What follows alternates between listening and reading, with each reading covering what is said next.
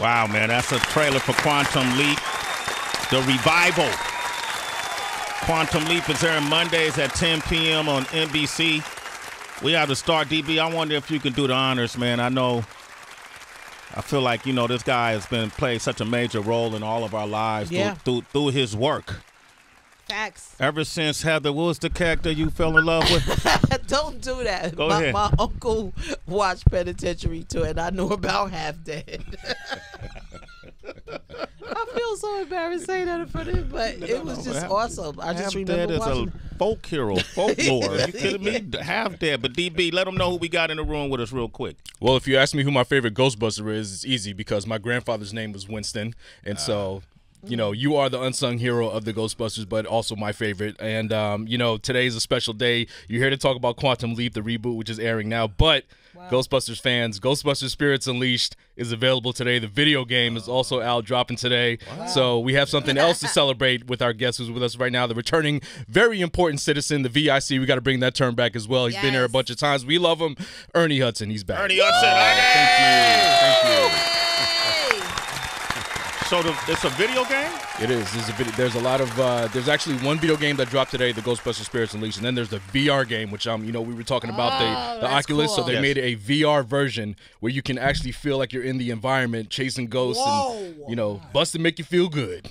Yo, man, hey, Ernie, did you negotiate something good for that video game? No, everybody's, they're treating me nice, and I'm just smiling and very happy. I collected checks. Really? No, it's not like the first one where I'm looking at and being angry. I'm happy now, so life is good. And amen. Good, man. Yeah, just giving thanks every day. Ernie Hudson is happy. That's what's up. Ernie Hudson should be happy. You put in the work, and it's just nice to be able to just enjoy it.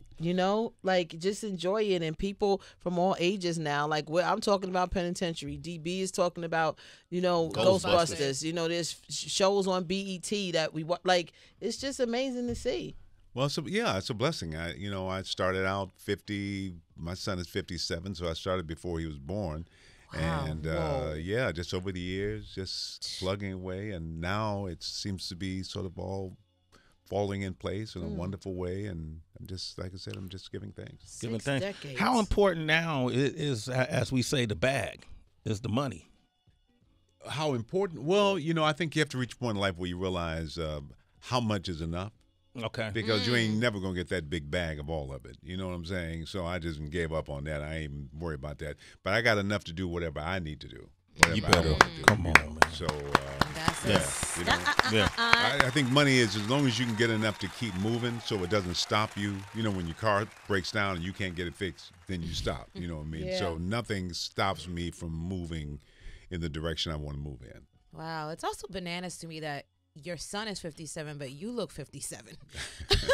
Yeah, I think it bothers my son too. But,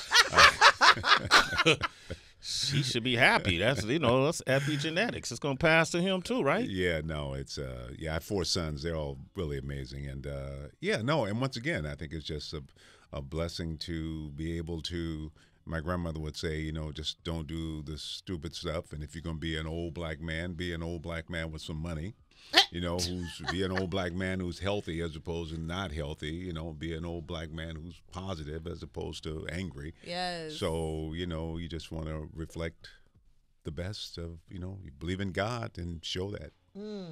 You ever been tired? This has been a narrative that's been introduced to our conversation about black men. And a lot of times we ask each other, how you doing? And we say, okay. But you ever been tired and said okay anyway?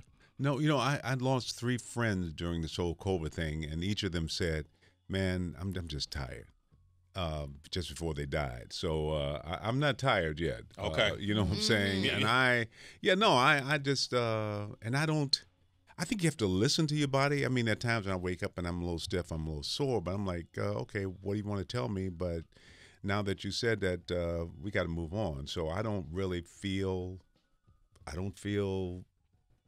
diminished. Okay. In any way. Even though I know I'm looking at 77 in another month or so, but Beautiful. I just feel, like I'm ready to keep moving.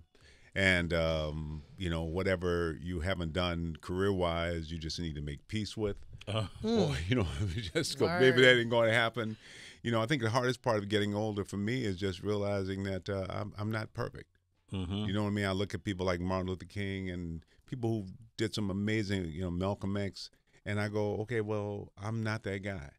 So maybe I need to make peace with the guy that I am and love that. Did you ever get a chance to meet Martin Luther King or Malcolm X? Or No, I never did. You know, I was so, like a lot of people, so caught up with just, you know, I was a single dad trying to, you know, get the rent, trying to keep the car running, trying to keep the phone on. You know, a lot of things going on, but I just need to focus on this, trying to figure out how I'm going to get on stage, how I'm going to do what I need to do. So, no, I never, never had the chance, right? Yeah. So we're trying to do, well, I was trying to do the math, and I'm thinking, my goodness, this man has been blessed to be working in this industry for 6 decades, a little over 6 decades. And even with us doing music and being in radio every day, we've seen so much, and we've learned, you know, coming from a particular era of music, how to be welcoming to some of the younger artists that come in and not necessarily push off their music, push off their message, push off their voice. For you, watching so much change in the industry, and actors only work with actors, and now seeing rappers and everything come into it. Sure. Have you been welcoming as well, and the digital platforms and everything? Yeah, I mean, there's so much I don't understand, even though I try to. I mean, I really try. You know what I mean? I bought a car, and I don't know how to raise the volume up. You know what I mean? I'm so frustrated that way. It's on the steering wheel, Ernie. Yeah, I know. You know, but what I didn't know is you need to slide it. You can't just tap the doggone. But yeah, no, some wonderful things that 20 years ago I never would have believed. I mean, we're at a place now, and I think we really need to appreciate the advances, because there are a lot of advances, and we're in places to be able to now do it on our own accord without permission. So I'm excited, and anything I can do to encourage, to you know, to incentivize, to help. You want to do that. You definitely, because it is the future, and it's a future that I'll probably never see, but I'm so happy when I see something positive. Because there's so much negative around that you kind of go, oh my God, I can't focus on that, because that will make me tired, you know. So, but I see people coming in, being creative. You guys being here doing this program, you know, inviting me to come on and talk. That's amazing to me, you know. Wow. And stories. I mean, our stories are changing, and we're getting closer to being able to tell our story, the true stories. You know that because the truth will, you know, set you free, and that's what I look forward to. Ernie Hudson, man, we're talking about Quantum Leap Mondays at 10 p.m. on NBC. DB. Yeah, I want to talk about Quantum Leap and Ghostbusters, but I'm gonna tie it together, because if you really look at Ghostbusters, and the fact that movie was successful is almost like lightning in a bottle. You had 4 grown men in flight suits chasing ghosts around New York City, saving it from a marshmallow man, you know, to trying to destroy the roof of an apartment building. If you were to explain that plot to somebody before the film came out, they probably would have thought, like, there's no way this movie is gonna work. Right. Not only did it work, it became successful, had spin-offs, you know, sequels and everything like that, merchandise, animated shows and everything. So as an actor, when you look at all that success that came from something that, you know, could have failed just as easily, does it make you look at everything you've done after that as like, wow, is this going to be another like runaway hit that nobody saw coming? Or did it make you sort of choose your project a little more carefully because of the amount of success that came from Ghostbusters? Well, Ghostbusters, I mean, it had this huge success, but it didn't necessarily translate in my world. You know what I'm saying? I mean, you sort of moving along, and then you get this big hit, and you think, oh, my God, the world's going to open up, and the world doesn't open up, and you kind of go, oh, my God, all this stuff is happening, but it's not filtering down to me. So, you know, how do I hold on? I'm happy that the studio's making money, but how do I fit in here? You know, I'm signing autographs on posters that I'm not on. So you kind of have to get, you know, but how do I stay? You know, how do I keep the faith? How do I keep moving forward? You know, and in time, now it shows up. You know what I mean? I got a thing from Jason Reitman, the son of Ivan Reitman, who directed the last film, you know, and he says, Ernie, Winston Zeddemore is a patriarch of Ghostbusters as we move forward. Well, I'm happy we got to that place. It took 40 years to get there, but if I look back 40 years ago, I couldn't have imagined that. But it's always great to be in a hit, you know, that people like, you know, people get excited about. It's always good because a lot of films, the penitentiary tools don't necessarily hit that market. Yeah. The human tornadoes and It was a hit in the hood. Can you name all your titles? You was a hit in the hood. That's a different kind of hit. It was. You've been on like over what 200, 250 screens. Yeah. No, I've been. It's been a long time. But no, I had an argument a few days ago with a guy. Not an argument, but he told me, he said, "I really loved you in that movie," and he started describing it. It was some movie I'd made, Air Force One or something, and I said, no, I wasn't in that. He said, oh, yeah, no, you were. And I said, no, I wasn't. He said, you sure? He said, because I remember you came in the room, and then he started describing it, and I thought, oh, my God, yeah, I was in that. So that comes to point. And then you get the other side. I took the car in from the airport, and the driver was saying, oh, man, I love you so much, man, you changed my life. That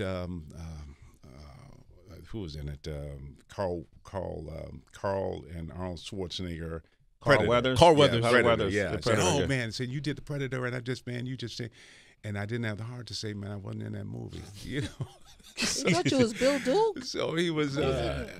Was it? Maybe I don't know. Bill He thought Duke. I was. And so, I see you now. I see you. Yeah, he said you changed my life, man. He said, and I thought he would let it go, but the whole way from the airport, he talked about my performance in this movie that I really was not in, but that's okay. Ernie Hudson is here, man. Okay, big round of that's crazy. Quantum Leap first came out when? Was it the late 80s? 1989. 89, okay, yeah. We're in 2022. Your character is the head of the Quantum Leap time travel project, right? Right, yeah. Back then, did you believe Quantum Leap was possible? Time travel was possible? About as much as I believe it is now. I mean, we haven't got to that place, but I like the idea of the possibilities, to leap back. How does that work? Yeah. I mean, I still, when I ask myself questions, then I kind of go, leave it alone, say the lines, and just do this job. And hopefully it'll last because I don't think too deep on it. Because I'm like, well, where's his body at? And who's he leaping into? You know what I mean? Right. So I just go, you don't even That's a good question. Don't go there. You know what I mean? Just enjoy it. And but the possibilities, that's what sci-fi does. Sci-fi takes us to a place where we kind of go, oh wow, that's if that could happen. And some things have. Come through. So maybe, at some point we'll be able to leap into. I love the idea that the whole human spirit, because I think we're beings first and foremost. And so in fact, in the upcoming episode, he leaps into a black lady. And so being able to leap in crossing genders and race and all that opens us up to possibilities that, if we could have seeing things from a different perspective. That's what excites me about it. But in terms of time and, unless we believe in alternate universes, then I go, okay, then it's possible. I see you've been down this spiral. I do. So I went through it for years, so I just was curious to what you thought about it. Oh, yeah. Alternate universes. Quantum physics. Parallel baby. universes. Yeah, That's another Ernie Hudson somewhere else right now having this conversation with a white me. Way? What's his name? Way? His name is Way. Yeah.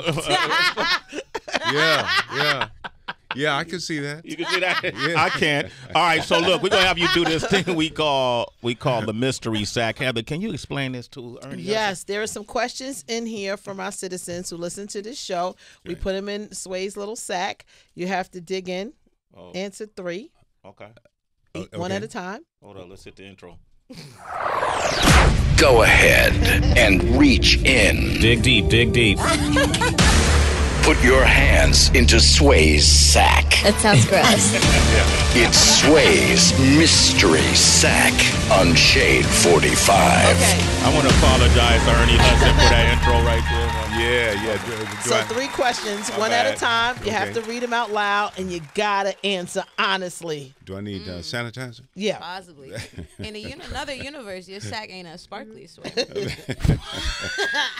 It's very sparkly. So. That manscaping. Just smooth. What's a hobby or interest you have that would possibly surprise most folks? Geez, I don't know.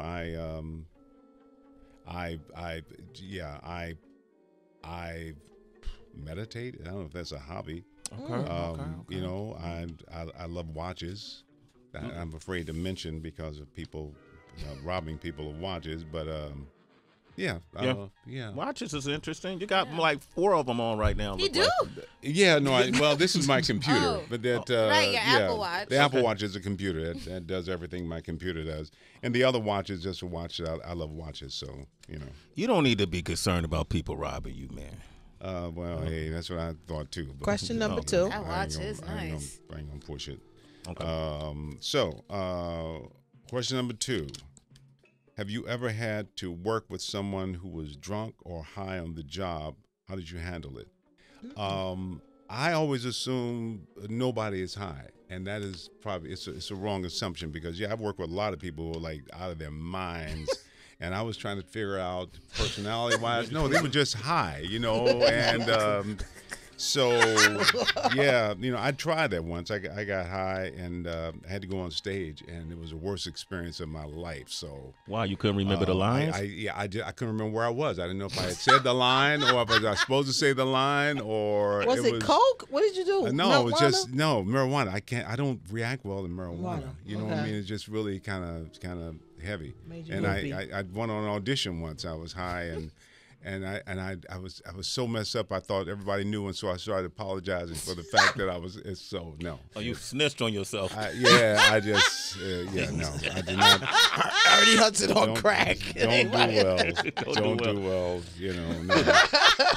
I know what not to get you for Christmas. Get that watch, Sway. So, what are some of your favorite perks that come with being in Hollywood? Well, I think I love the fact that you know, people don't normally ask me for, you know, money or things like that, but just sometimes just a encounter changes. It seems to change their moment. You know, I can see somebody on the street who's just having a rough day, it look like, or they're down or whatever, and they'll see me and they'll kind of go, "Oh my God!" and their spirits would lift, and suddenly it's like, "Man, I can't believe this!" And you know, wait till I tell my mama I saw you, she gonna be so, you know, and that that's kind of a blessing to be able to do that without, just. You know. I love that, man. Give Ernie Hudson a round of applause, man. Real quick, Dee Dee is in Chicago. Heather, I know you got to go to Urban View. Listen to Dee Dee. Go ahead. Okay, Dee Dee is in Chicago. Go ahead, Dee Dee. Hey, Didi. Hey, how's everybody? Hi, Dee Dee. Hi. So the little connection that we have is that my cousin, he's a distant cousin of mine, is Ray Parker Jr., who sang the Ghostbusters theme song. Yeah. And I haven't met him, but he was real close to my grandfather and my great-grandfather. Yeah. Well, you know, I have met him. He's a good friend. I love Ray. He's really just a very, very special dude. And he's made so much money on Ghostbusters, that theme song, that Ray's just really very, very special. So. Hey, can you tell him Dee Dee says hi? You know what? Cousin. You know what? Yeah, I will definitely tell him that. I have to write it down so I remember. But I'll try to pass it on, Dee Dee. That you know, that and is could family. I also say that you are Black excellence, because being a Ghostbuster and myself being a Black nerd, blurred, you being a Ghostbuster, like, that is iconic for the Black community. Oh, well, thank you. That means a lot. Really, I appreciate you saying that.